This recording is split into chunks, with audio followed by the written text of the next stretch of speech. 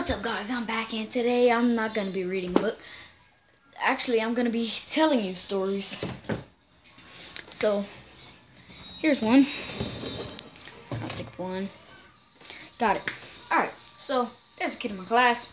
His name is Sean. And he called it the Dollar Store Story.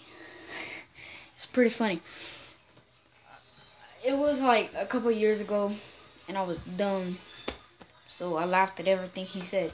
But this is his story. Okay, so he was in his $20 car, and I'm making it sound like him. This is literally how he said it. I was in my $20 car in Chicago, and I was going to the dollar store. And then, what I did was I went to the aisle, and I saw a snake. So then I stepped on it, and it chased me. So, a little boy tried to slap it, but it bit. And he was screaming like, ah. So then, I slapped it and ran to the table. But then, it followed me and it jumped onto the table with me. So, I ran out the store. I stomped on it a couple times. And then I drove away in my $20 car in Chicago. And that was the story of store.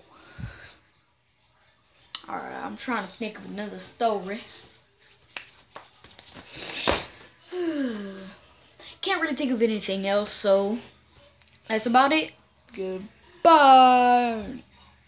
Goodbye.